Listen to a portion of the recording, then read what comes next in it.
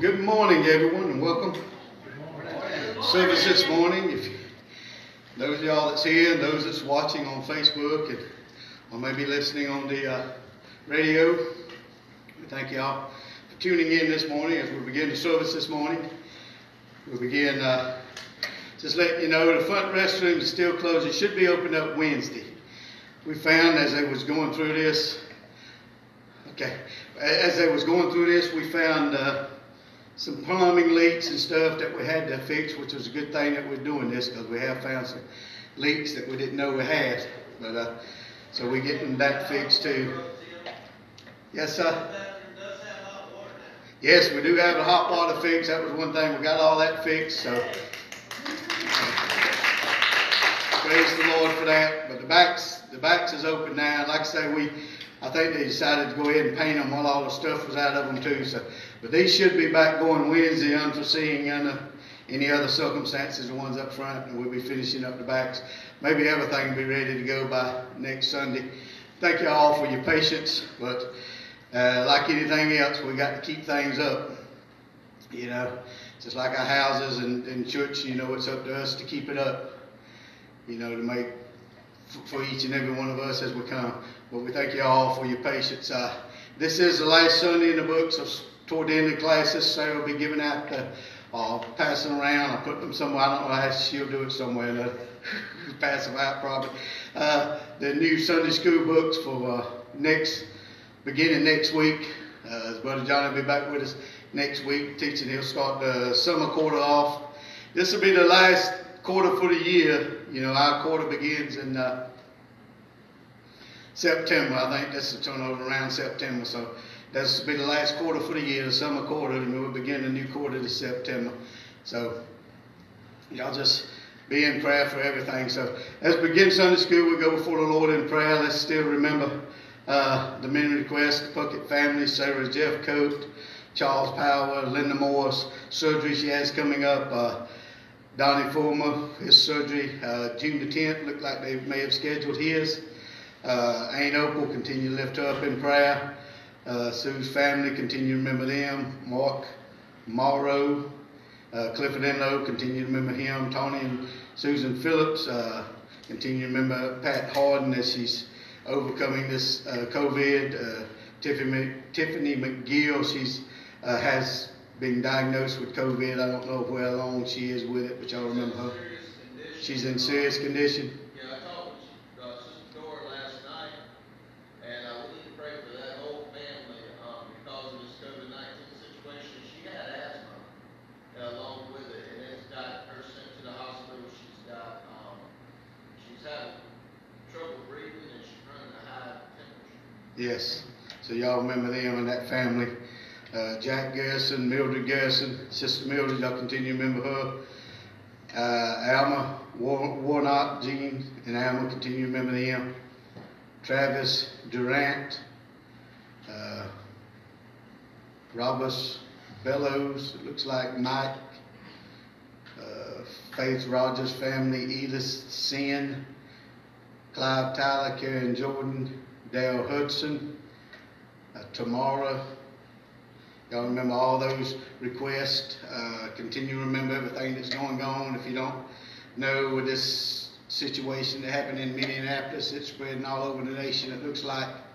So y'all be in prayer for all that. Continue to be in prayer for the epidemic that's out there, all those that's hospitalized, all those that's lost ones with it.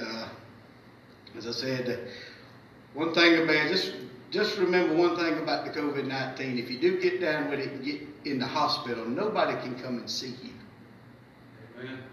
I heard that from a guy at work that was diagnosed with it. He got sick with it, then his wife, and then his daughter, who was 25.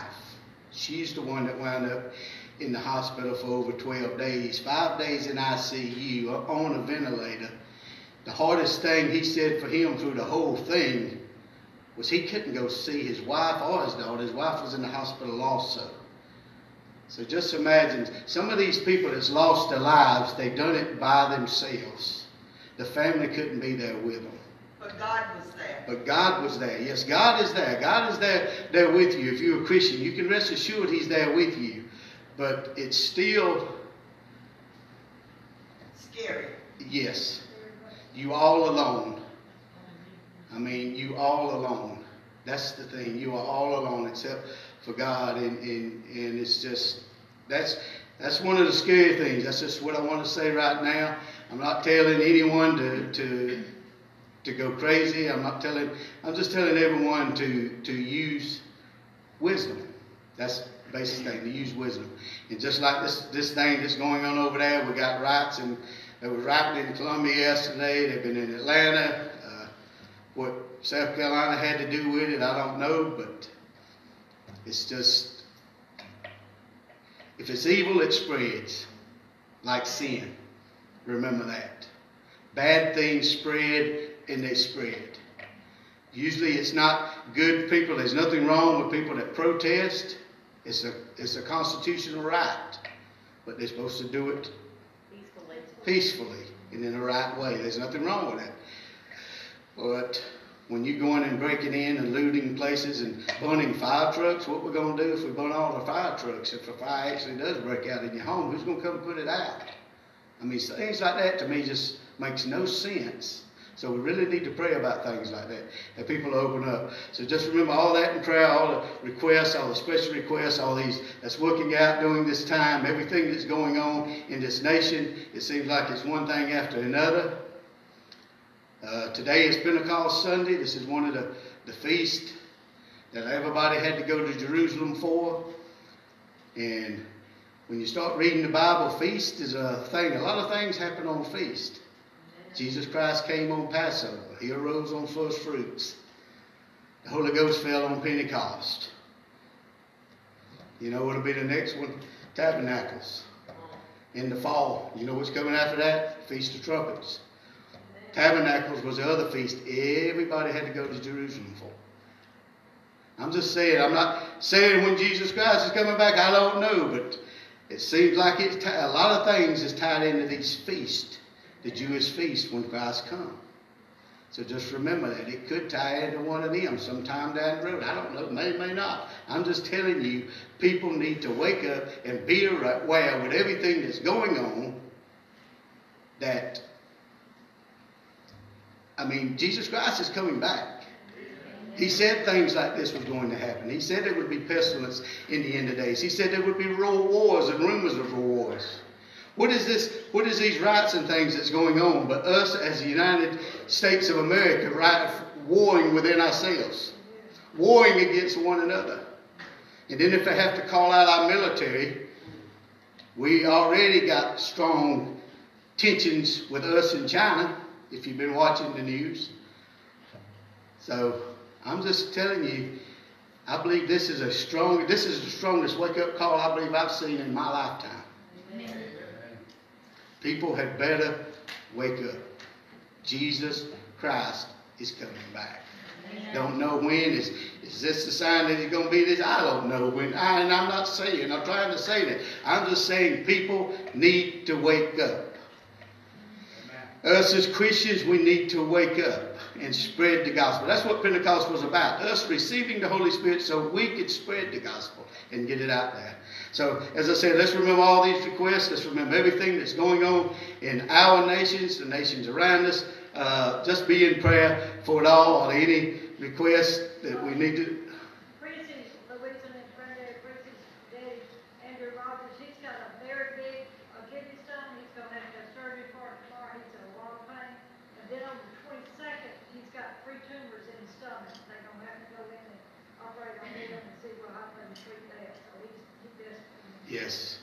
So I'll remember that request this morning.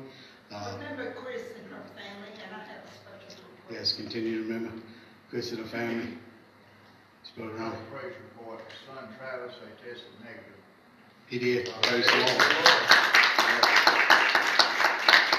That's great. We just want to praise the Lord for that. Tim, this Tamara that's on the prayer request, she was hit by an 18-wheeler and she's went through like 8 hours of surgery yesterday. She's in critical condition and she lives in another state, but she needs prayers desperately. Yes, y'all remember that request also.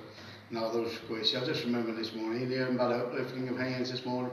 Let's all just go before the Lord at this time. Heavenly Father, we come before you, Lord, to praise and honor you. Lord, we know that you're the awesome, almighty God and that you are in control of all things. We know, Lord Jesus, that you can do all things, Lord Jesus. That nothing catches you unaware, Lord. That you are responsive to the prayers of your children this morning, Lord. So as we call out to you this morning, Lord, we ask that you would move according to your will upon these requests, Lord. If it's divine healing, Lord, we ask that you would move upon them with that divine healing. If they're sick in body, Lord, just reach down and touch them and minister to them today, Lord. If it's physical, Lord, just touch and minister to them, Lord. I ask, Lord, if it's spiritual, that you would touch them this morning.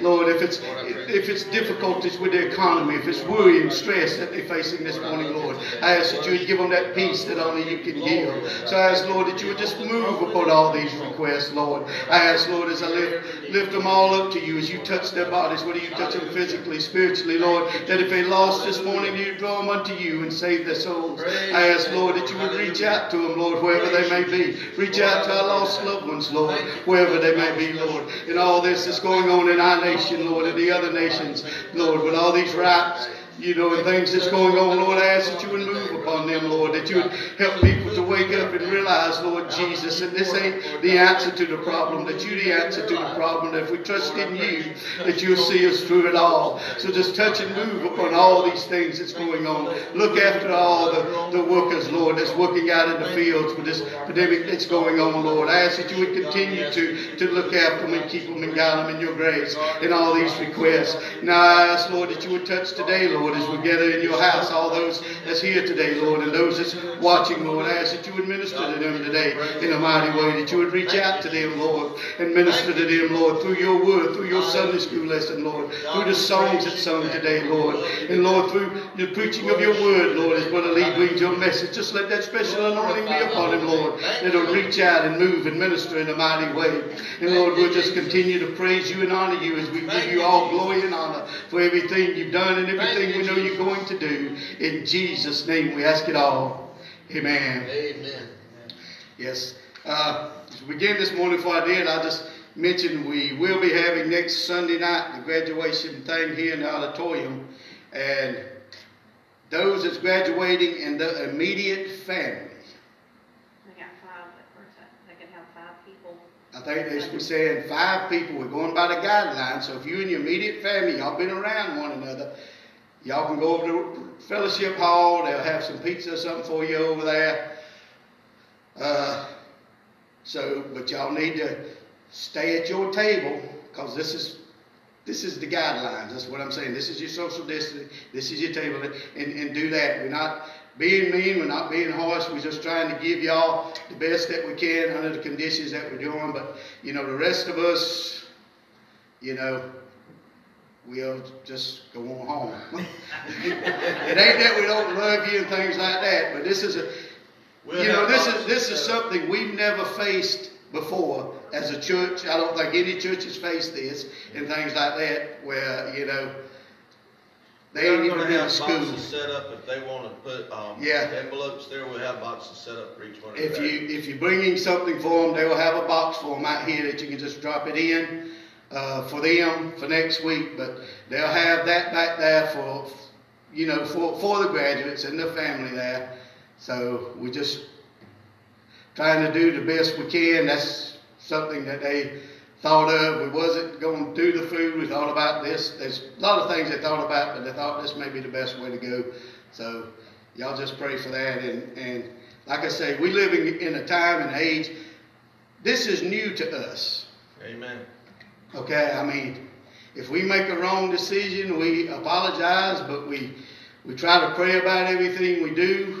Well, we do pray about it. I pray about pretty much every decision. If Brother Lee calls up and asks me a question, and I try to pray about it, or he done been praying about it. Sometimes I done been praying about it, and he calls me up and asks me something I done been thinking about. It's kind of weird, but I just say, that's God, but that's just God. I take it, God's just already, he'll say, well, this is, I say, I've been thinking, and we'll talk, and it may happen with some of the rest of y'all when he talks. I don't know, but it's just that this is new to us, and we're trying to do the best. I'm not trying to take up all Sunday school. I'm just trying to say this is what we've decided, that we can do to honor our graduates, because we really want to do that, and it is different. Even graduation, I think they keep but about 2 or 3 people go to graduation. 2, and what Lee said 2, and that's.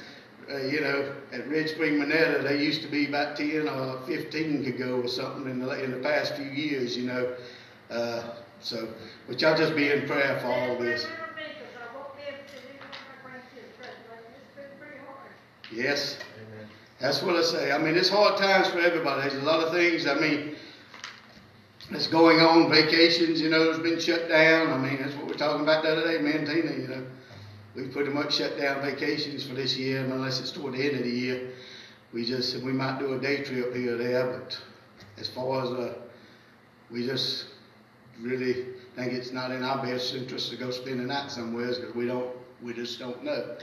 I'm not in a panic phase. I'm just telling you using wisdom. I'm using my wisdom. This is mine and her wisdom, talking with one another what we want to do in protection of our children and all, and that's.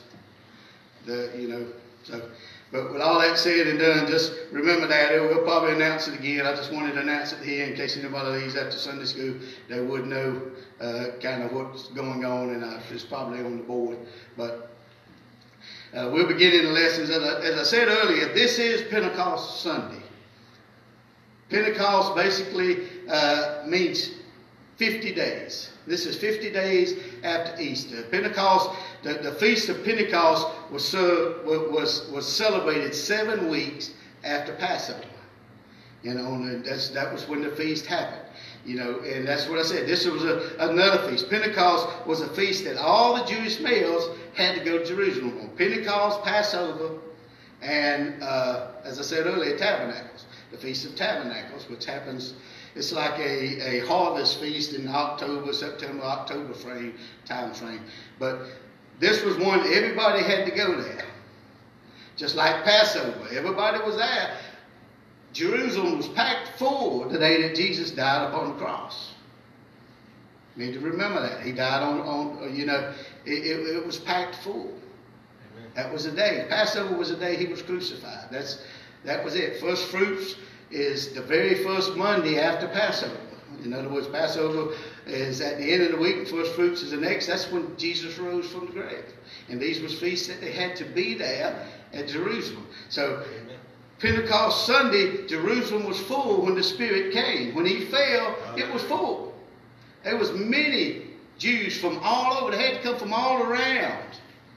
You know, it's kind of like the census when Jesus was born. Everybody had to go to the hometown. You know, it was. But the same thing with Pentecost. All the males had to go to Jerusalem. So more than likely the families went with them. So they all went there. It was a week-long celebration. Most of them was week-long. They started because, you know, remember when the day of Pentecost was fully come. So that means it started ahead, but the day that the actual celebration and things that they actually done, when it had fully come, that's when the Spirit fell. Amen. And so that's what we're talking about today, the Pentecostal experience. And it continues.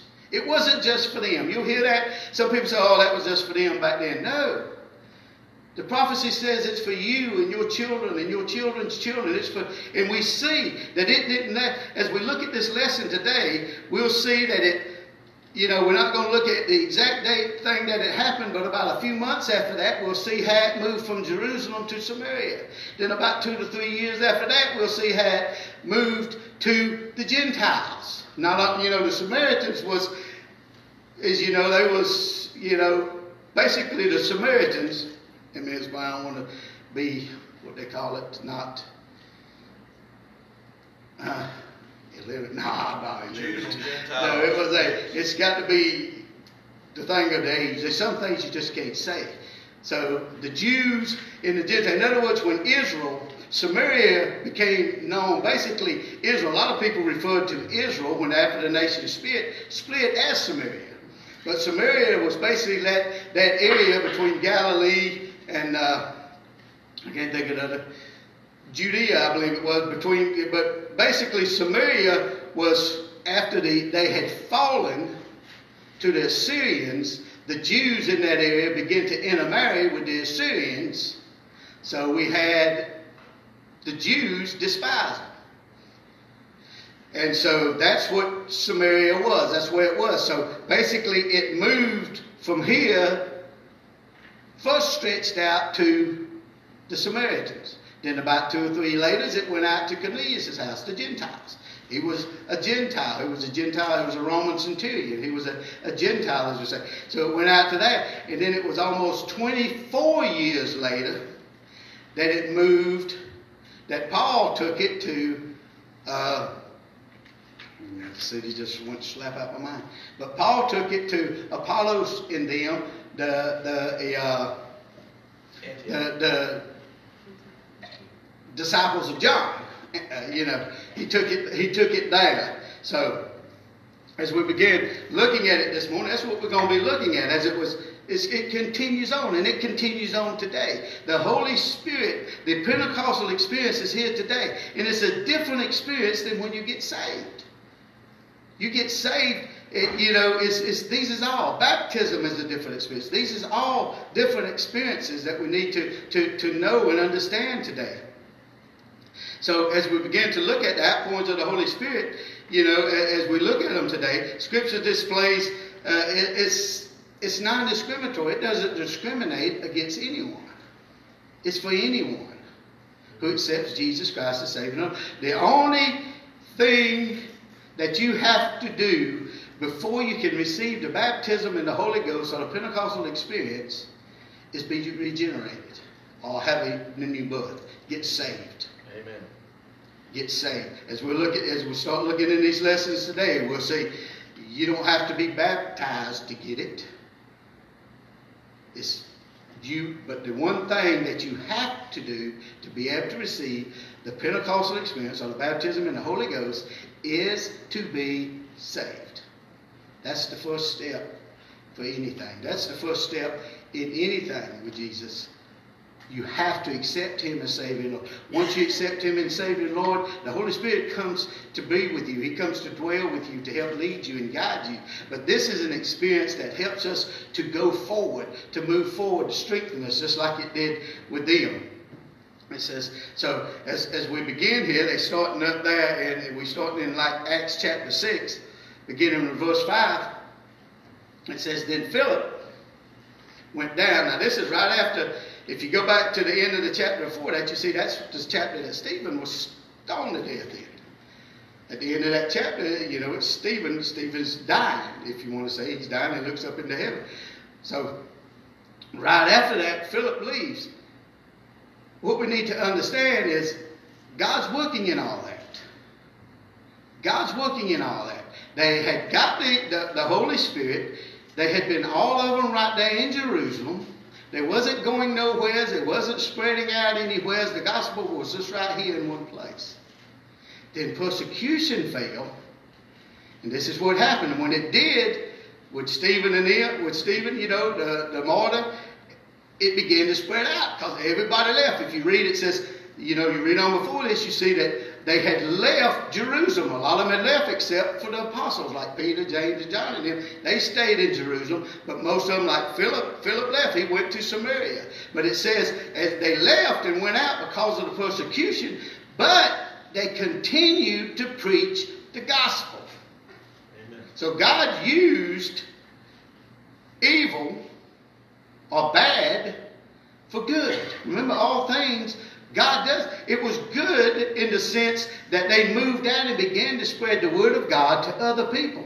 It wasn't good that they were being persecuted. It's never good that a Christian is persecuted. But sometimes persecution brings salvation. Amen.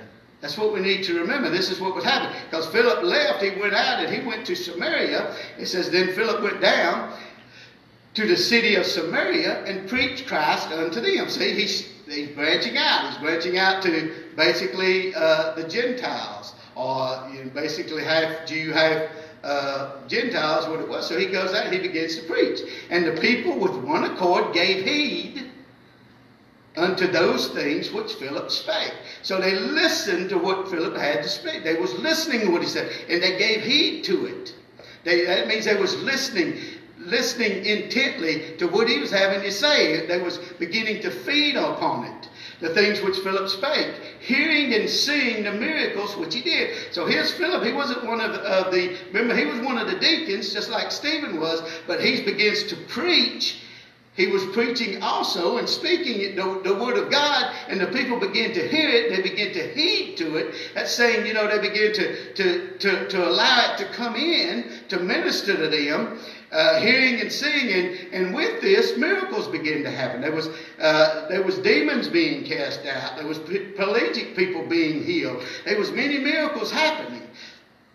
As he began to speak, they began to heed to this. They began to heed to the preaching. So if you read on before we get to 12, you see that as they began to heed to this, but it wasn't the miracles and all them that brought them to Christ. It was that they heeded, they listened to what he had to say.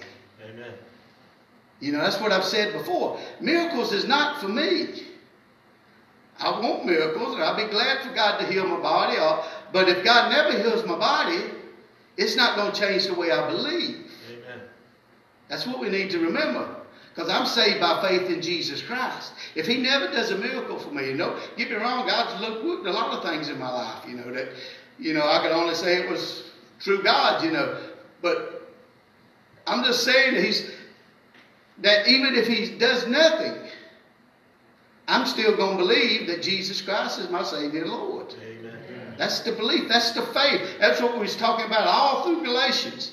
When me and Johnny was teaching Galatians, all through that we was talking about we saved by faith. And that's what it's about. I'm saved by faith. If I never see a miracle in my life, I'm still going to believe because of the Word. The Word is what brings you to Jesus Christ. Amen. And that's what brought them. And along with that came these things. These is more like verification and things like that they are. It's verifying. If you preaching Jesus can heal, Jesus is going to heal people. Amen. Jesus is going to save people.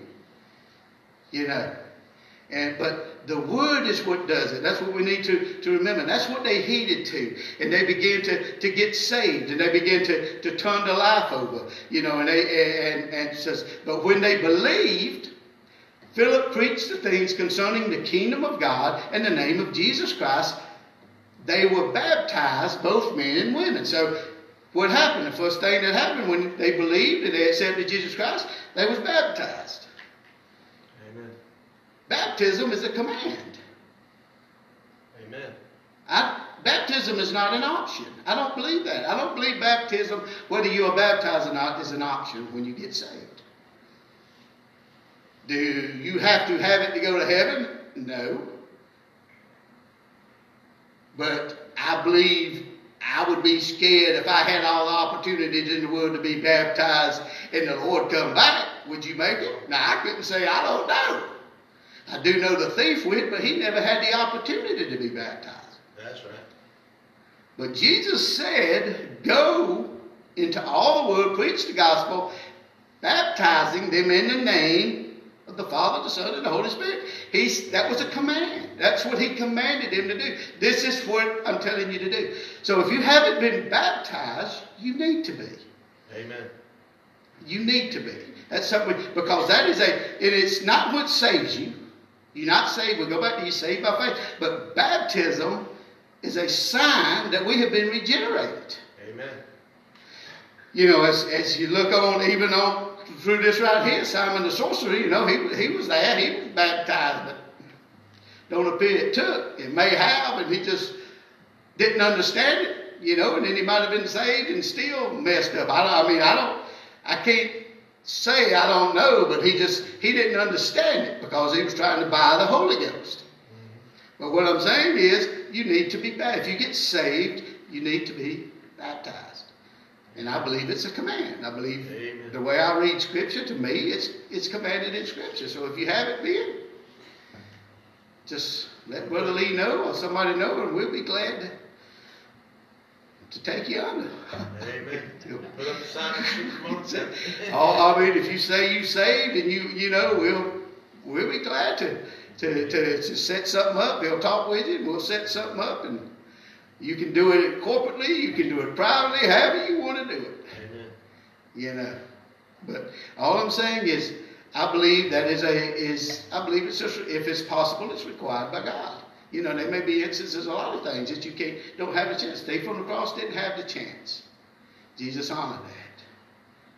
You know, it's just like, you know, God still honored the Jews, even though when they went in captivity, even the ones that still served God, they might not could have done the sacrifices and the things that God wanted them to do, but God still honored them. That ain't saying because they couldn't do these things that they didn't make it. They just, if the cup where they at didn't allow them to do these things, they didn't have the temple or the altars to do it with, but they could.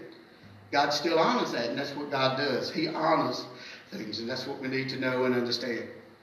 So as we talking about the Pentecost this morning, it says, so Peter went to preach. Now when the apostles, which was at Jerusalem, heard Samaria had received the word of God, they sent unto them Peter and John. So when they started hearing what was going on over in Jerusalem, what did they do? They sent Peter and John.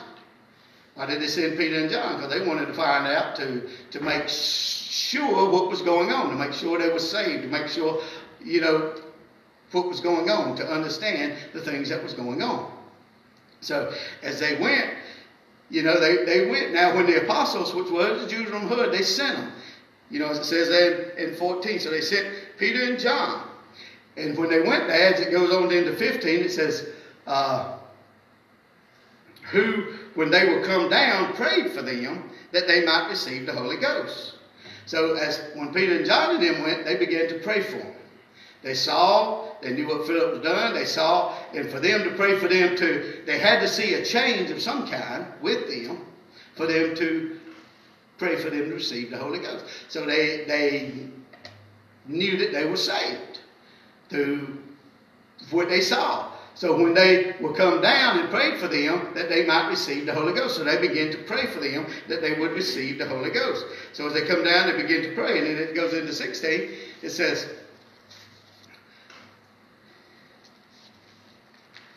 for as yet he was fallen upon none of them, only they were baptized in the name of the Lord Jesus. So that's what I'm going back to say. See, they was baptized.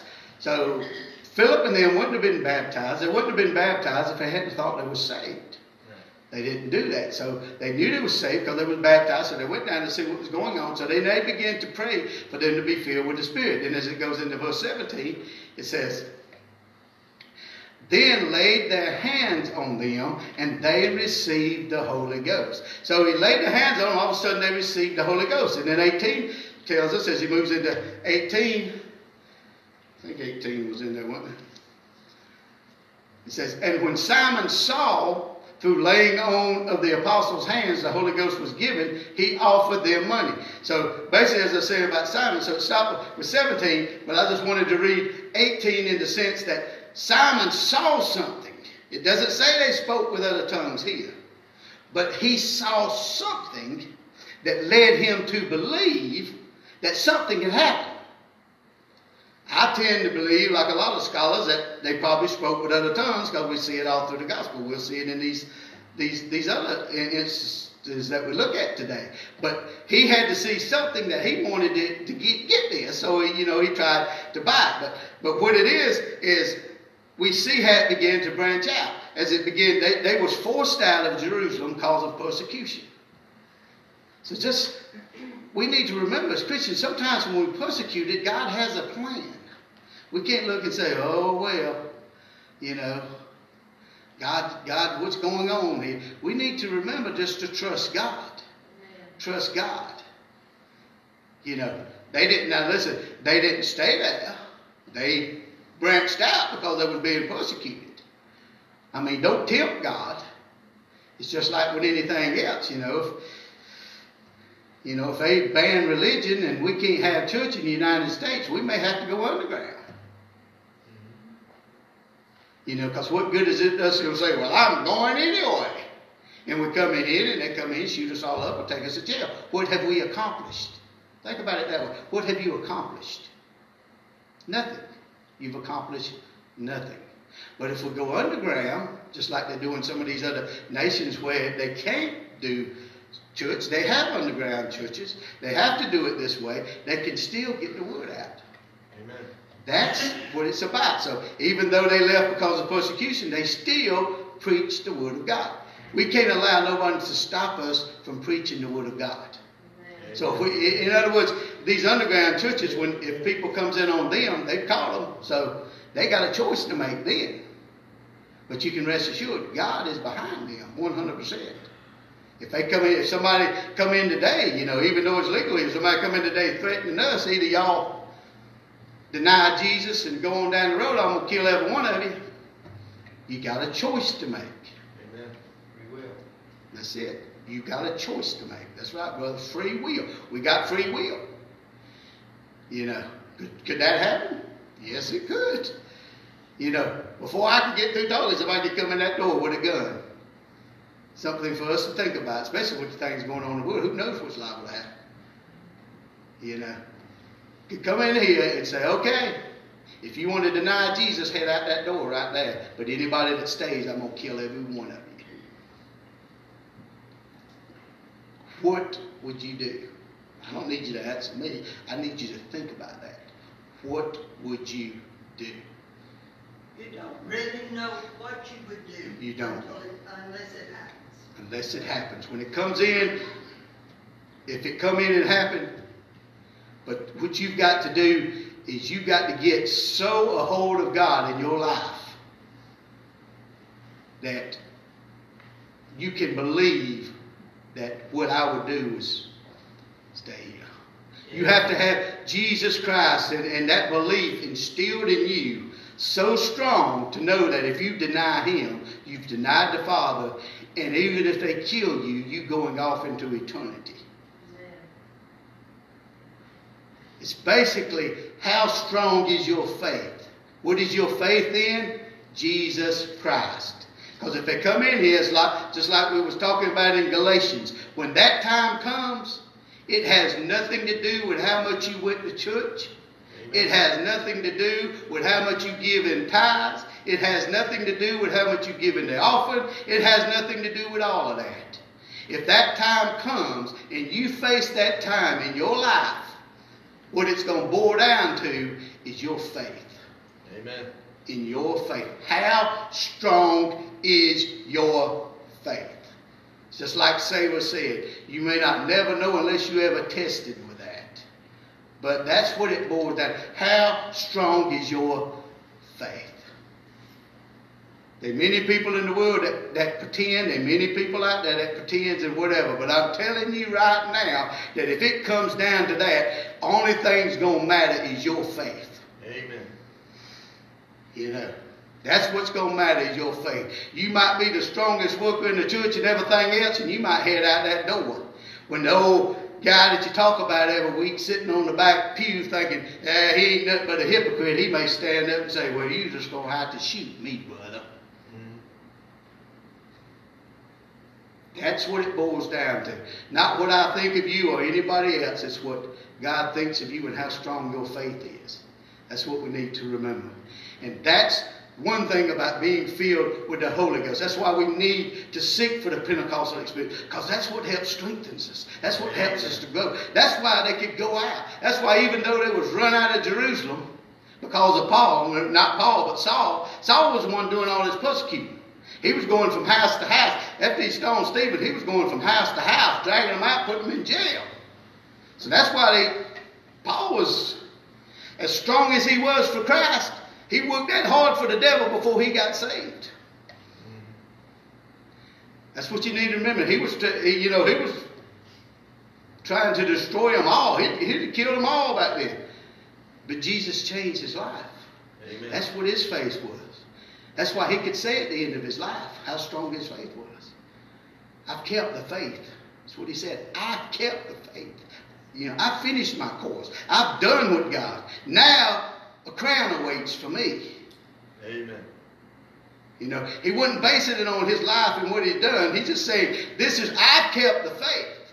The faith is going to cause, as we study, it's going to cause you to do all these other things for Christ. But that's what you stand by. Is that faith you have in Jesus Christ. How strong is your faith? And the Holy Ghost being filled with it, with that overflowing experience, ain't going to do nothing but strengthen you more. Amen. So then, let me hurry on. Then we go to another instance. This is basically when it began to branch out. Then this is about, as we're going to the Gentiles receive it. This is Cornelius' house. It says that as we go into chapter 10, like I say, this is probably 2-3 years later. You maybe go back before this, Peter's sitting on his rooftop praying, and God lets down the table or a blanket or whatever it is, with all this unclean food that they weren't supposed to eat on it.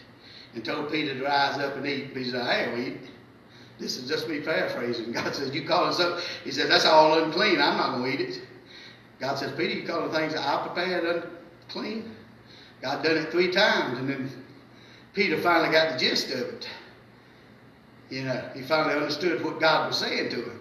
You don't call what I prepared for you unclean. Amen. You don't call what I've given you, if I tell you to eat it, you don't call it unclean. Amen. God says, because I don't do nothing but good. This is just me paraphrasing. God says, all things good come from me. Every good gift you have comes from me. God says, I don't do nothing but good. So when he set this down, Peter's looking through the eyes of man. He's looking through the eyes he's looking through the eyes of tradition, of where he was raised up under the Jewish ceremonial laws and things. He's looking, this is unclean. And maybe, there's nothing wrong with a diet. There's nothing wrong. But when God sets it before you and tells you to eat of it, it's time to eat it. Amen. That's the thing. That's the main thing that he's trying to show Peter. Don't say this is unclean. This is me telling you that this is the way you think of these Gentiles over here, that they're unclean, that they're nothing, that I'm not for them. God's trying to show Peter, I'm for them, just like I'm for you. So now you eat. And by that time, Cornelius knocks on the door, and so, because he had done been praying. So, Cornelius was a Christian. So how you say that, brother? Because he had been praying. You said just because he was praying don't mean he's a Christian. God answered. Okay? Read it. I ain't got time to go through it, but read it. God answered his prayer. God told him to go see Peter. God don't answer a sinner's prayer unless it's a prayer of repentance. So, I believe he had already repented. He was just praying to God. Even if it was a repentance prayer, that tells me that God accepted his repentance and saved him and sent him to Peter. But either way, he was a Christian when he went and knocked on that door at Peter's house. And Peter come down, and so Peter went, as we'll see, Peter went over. It says, and then Peter, when he went, he began to preach. It says there in verse 44, it begins, while Peter spake these words, it says, while Peter yet spake these words, the Holy Ghost fell on all of them which heard the words. So if you go back and you read in between this, you see some of the things I'm saying, but it also tells you some of the things Peter began to preach. He began to preach Jesus Christ. He began to tell them, all these things. And so as he was preaching all this, all of a sudden the Holy Ghost fell on him. It fell. How do you know that? Let's read on and see. And it says, and they of the circumcision, which is the Gentiles, which believed, were astonished, as many as came with Peter. So, in other words, the circumcision, talking about the Jews, the individuals that come with Peter, they was astonished because all of a sudden, here's these Gentiles speaking, doing the same thing that they was doing on the day of Pentecost, where God poured out the Spirit on them. As many as came with Peter, because that on the Gentiles also was poured out the gift of the Holy Ghost. Let's go ahead, Brother Glenn. It says, for they heard them speak with tongues and magnify God. So they heard them speak with tongues and begin to magnify God. So when we look at that, that makes me believe that they was probably speaking a known language that they didn't know, but that Peter knew. You say, well, when the Spirit speaks, he can do it either way. There's an unknown. According to Scripture, the Spirit speaks a language that nobody knows but God.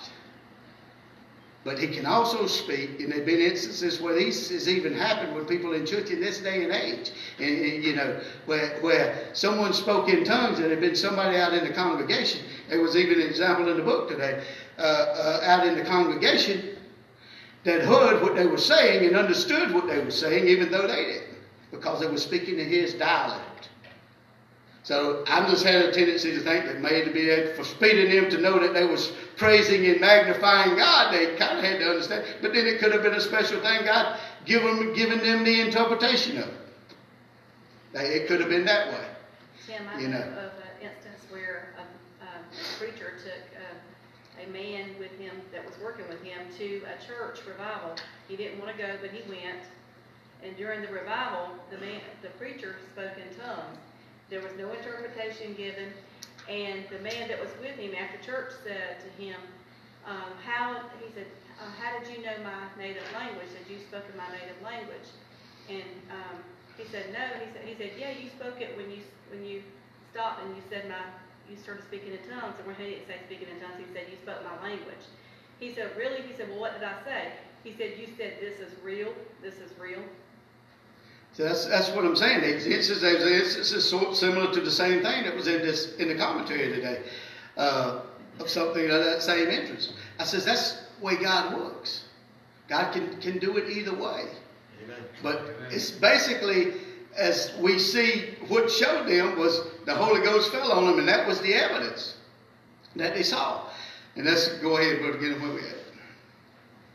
It says, can any man forbid? So after this, Peter said, can any man forbid water that these should not be baptized, which have received the Holy Ghost as well as we? So this is an instance where they received the Holy Ghost and then they was baptized. Amen.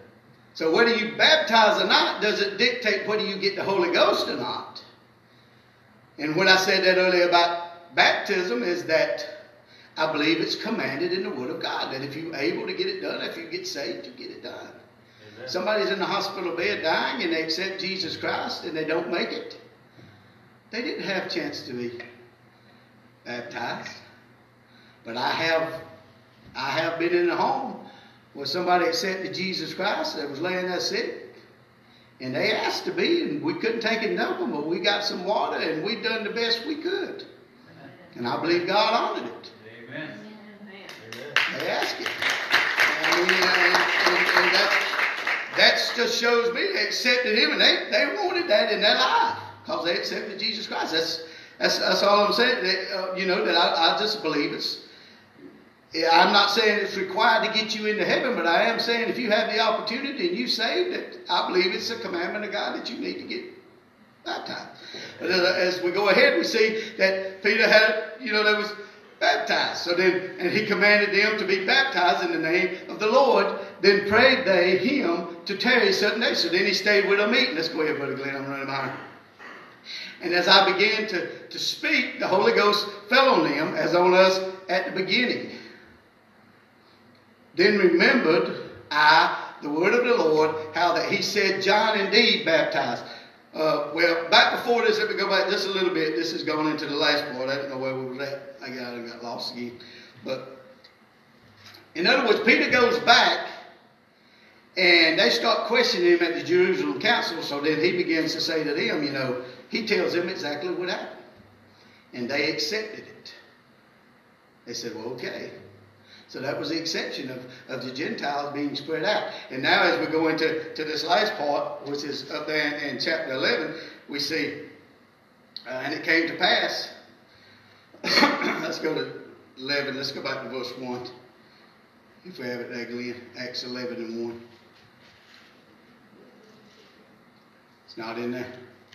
It says, and it came to pass that while Apollos was at Corinth, Paul, having passed through the upper coast, came into Ephesus, and finding certain disciples, he said unto them, have you received the Holy Ghost since you believe? And they said unto him, we have not so much as heard whether they be any Holy Ghost. So in other words, Paul's on another missionary journey. This is his third missionary journey as he's moving, which is, like I say, this is probably about 20, 25 years after this.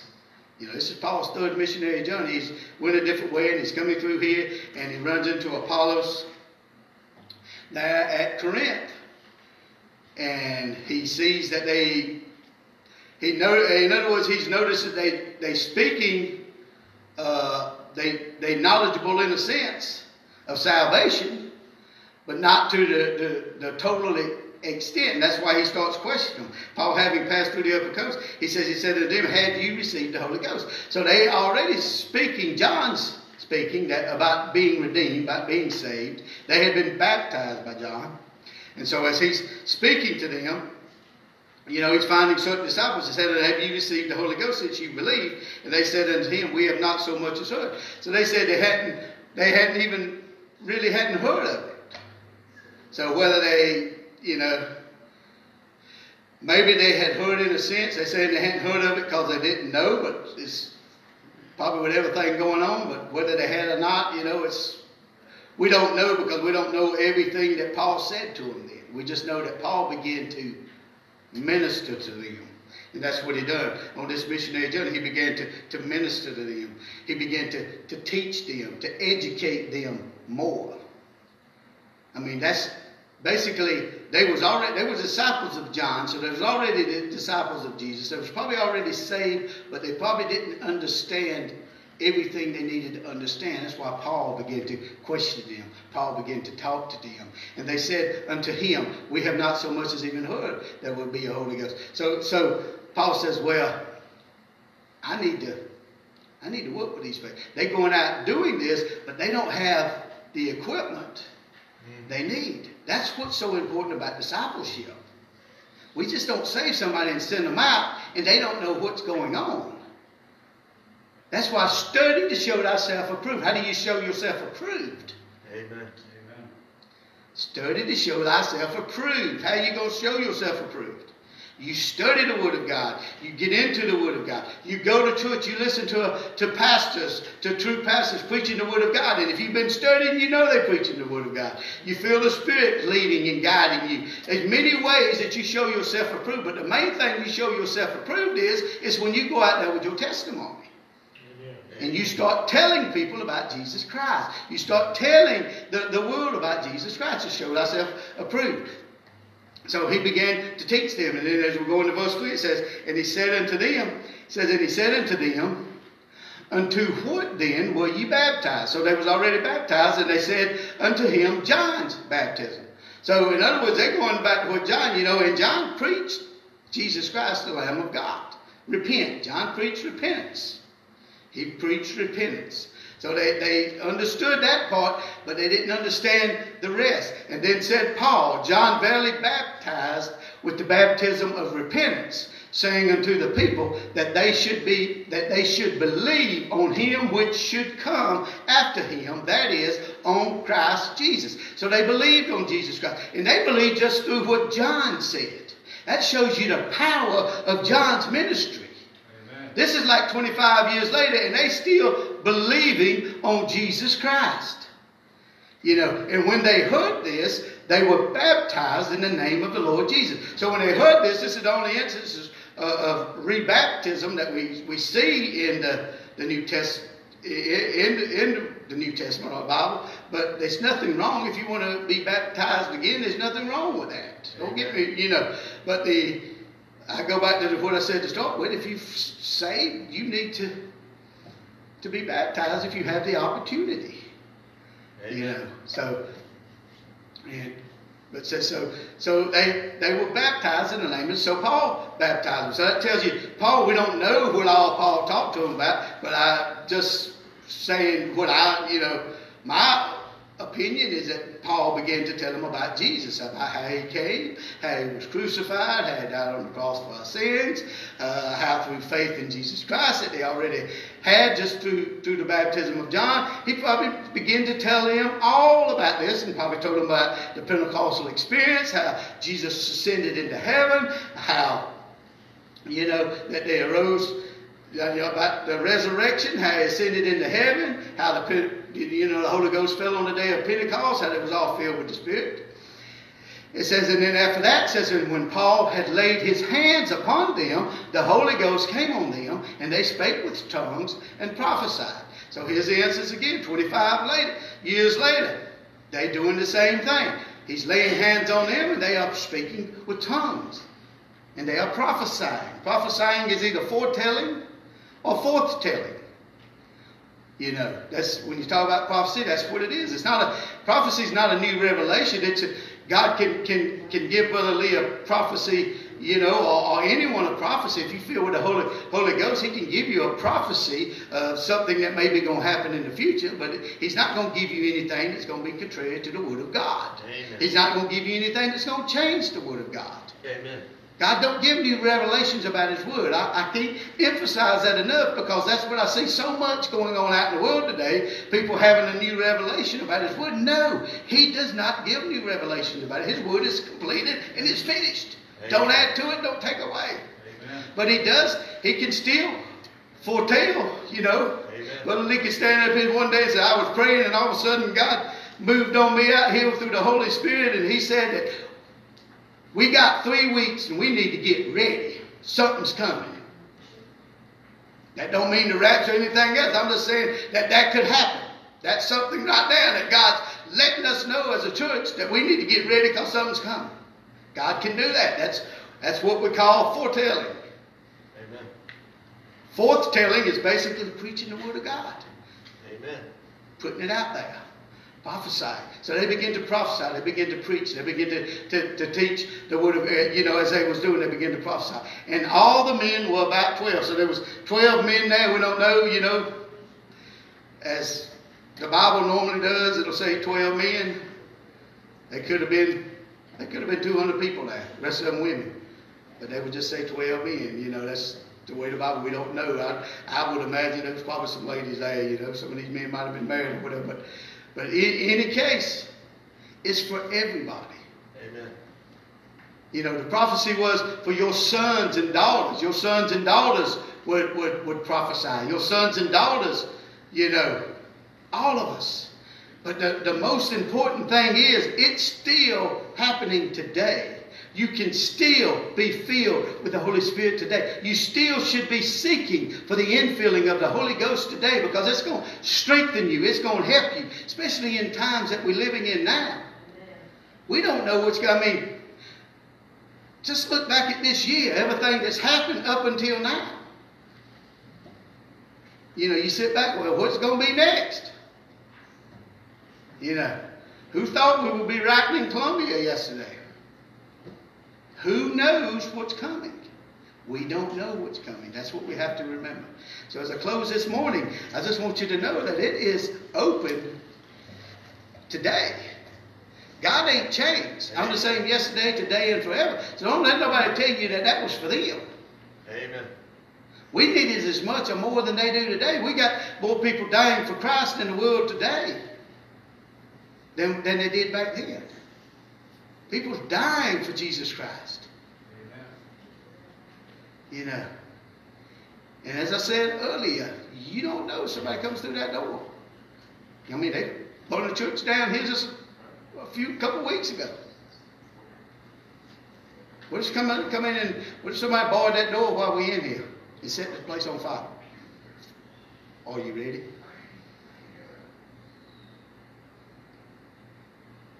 Could God put it out? Yes.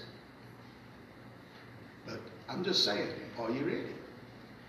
That's thought for every one of us. You know, be prepared. And one of the best things you can do if you don't have the Holy Ghost is seek for it. It's still there. It's still waiting to fill you with an overabundance. I'm not saying you're a Christian because you believe on faith. But I think if you have the opportunity, you need to seek for that feeling which is going to help you in your life, in every part of your life. And I just want to thank y'all this morning.